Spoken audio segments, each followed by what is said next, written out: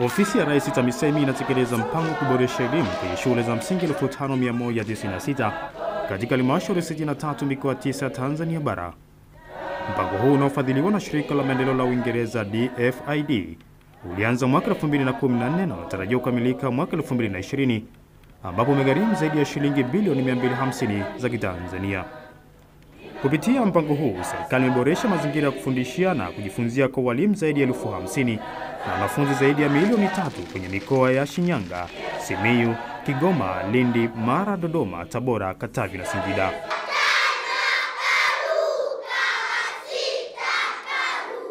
Hizi abakasi zinatusaidia kumfundishia mtoto kujumlisha mamoja, makumi na mamia. Utekelezaji wa EQPT umesaidia kuwajengea uwezo walimu kuhusu mbinu za kufundishia na kujifunzia kusoma, kuandika na kuhesabu KKK pamoja na kufaragua zana za kufundishia ili kuyafanya madarasa yawe yanaongea na kuvutia wanafunzi kujifunza. Walimu kama 2324 wamepata mafunzo ya umahiri wa kufundisha stadi za KK. Vile vile tumeweza kuboresha au kuhuisha kamati za shule. Kamati za shule zimeweza kupata mafunzo ya namna ya kuendesha shule za msingi.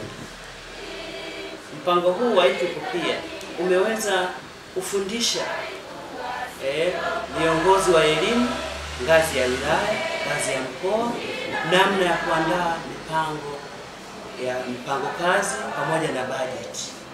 Mafunzo yametusaidia, yametuelekeza jinsi ya kuandaa zana, na zana hizo zimetusaidia sana madarasani. Kwanza zimeturahisishia ufundishaji kwa sababu mtoto anajifunza kwanza kwa kuangalia.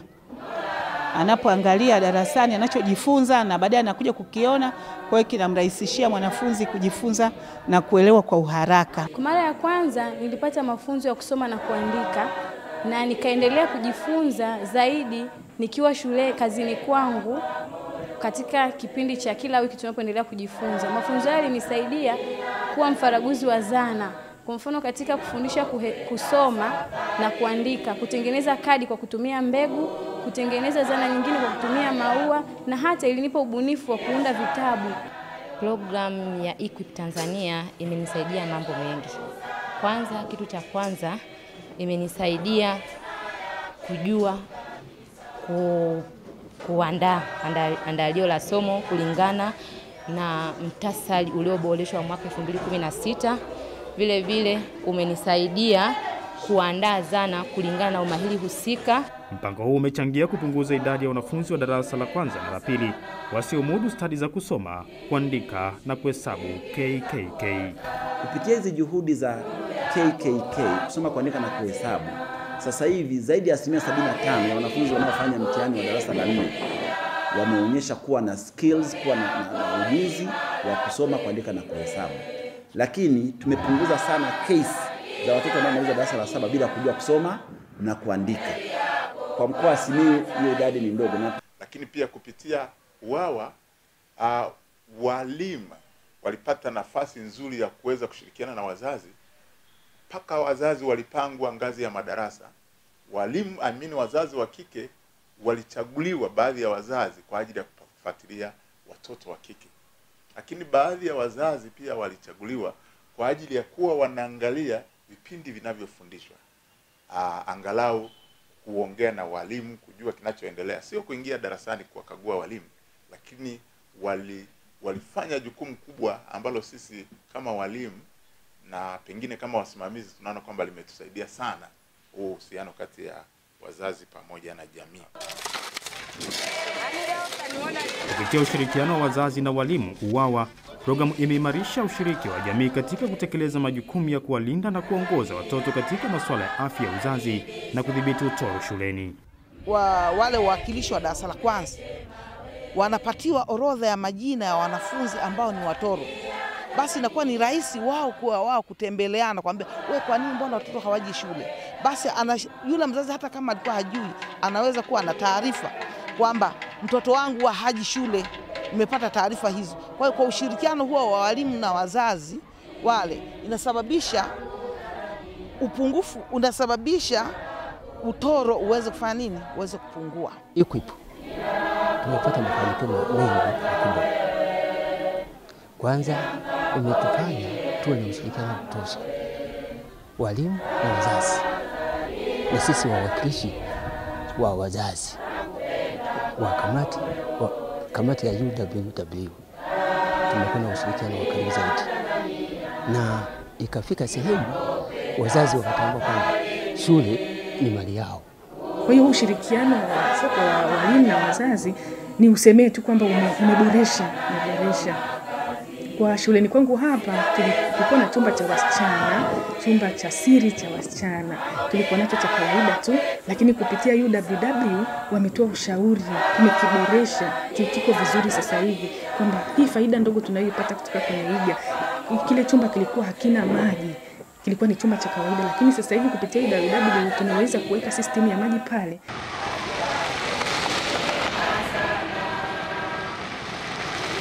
Serikali kupitia mpango wa EPPT imewezesha ujenzi wa miundombinu ya vyumba vya madarasa 398, vituo vya tayari na vituo shikizi vya shule 251, matundu ya vyoo 1382 na ofisi za walimu 251 kwa gharama ya shilingi bilioni 20.1. Kipindi cha nyuma hali ilikuwa mbaya sana. Leo hii mafanikio makubwa, uwekezaji, kuwafanyisha, kuwapa uwezo walimu wetu katika mpango wa KKK, kusoma, kuandika na kuhesabu, kuhakikisha watoto wote wanaposoma shuleni waweze kusoma, kuandika na kuhesabu. Jambo hili limepata mafanikio makubwa sana. Uwekezaji umewekwa kwa walimu, lakini hata hali kadhalika katika kamati za shule zimepewa uelewa wa kutosha. Miradi ya ujasiriamali mbalimbali tumepita leo, maeneo mengine tumeiona, na swala zima la uwekezaji katika vitabu na mambo mbalimbali. Jambo hili limeweza kuleta faraja kubwa sana. Ndugu zangu wa Nena Maitobo, ninawashukuru DFID kwa sababu mradi huu umewekezwa katika mikoa 9, katika halmashauri 63 na Nzega ni mojawapo.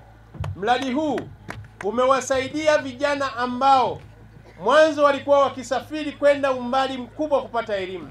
Wengine wamesafiri kilomita 7, kilomita 8, kilomita 10. Akilengo leo hii uwekezaji huu umesaidia vijana katika shule hizi shikizi kuhakikisha miundombinu mizuri inapatikana katika maeneo haya. Lakini binafsi ni washukuru sana Elizabeth na timu yako ya DFID. Kwa mara nyingine niseme tena, mmefanya kazi nzuri sana ya kutusaidia Watanzania.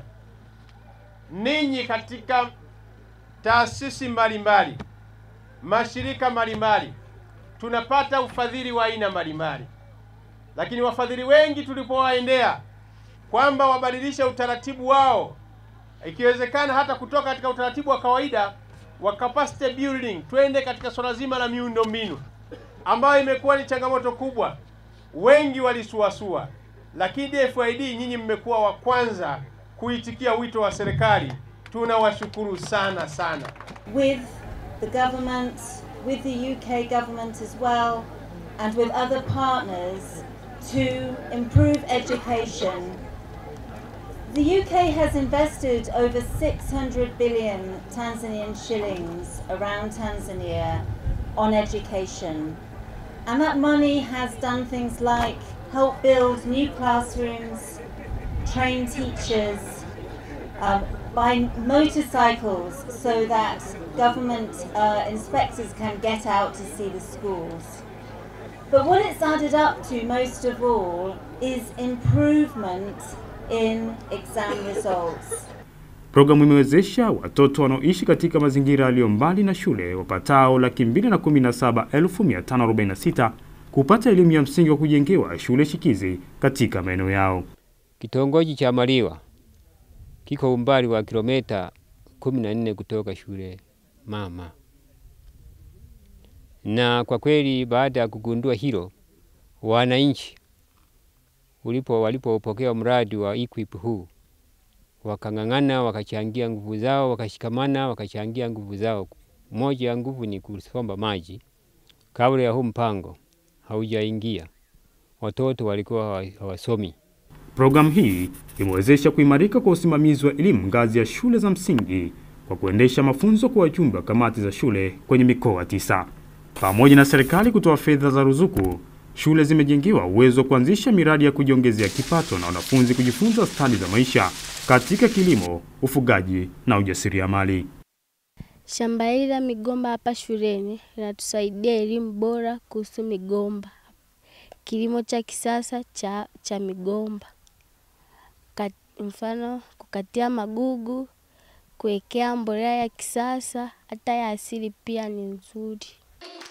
Kupitia mpango huu wa EQPT, walimu wakuu 5196 na maafisa elimu kata 1324 kwenye mikoa 9 nchini wamewezeshwa kuandaa, kutekeleza na kutathmini mpango jumuishi wa maendeleo ya shule wa miaka 3 kwenye maeneo yao. Programu hii ililenga katika maeneo ya kuimarisha uongozi wa shule kwa kuwajengea uwezo viongozi wetu wa shule kuanzia mwalimu mkuu, afisa elimu kata, maafisa elimu ngazi ya wilaya na ngazi ya mkoa, lakini pia ililenga kuongeza shughuli za kuongeza kipato ngazi ya shule, lakini pia ilikuwa inaimarisha ufundishaji wa walimu darasani, na pamoja na hayo imesaidia kuboresha baadhi ya miundombinu ya shule ambazo ni shule mpya tumeanza kama zikiitwa shukizi, na sasa zingine zimeweza kupata usajili rasmi na kuwa shule kamili.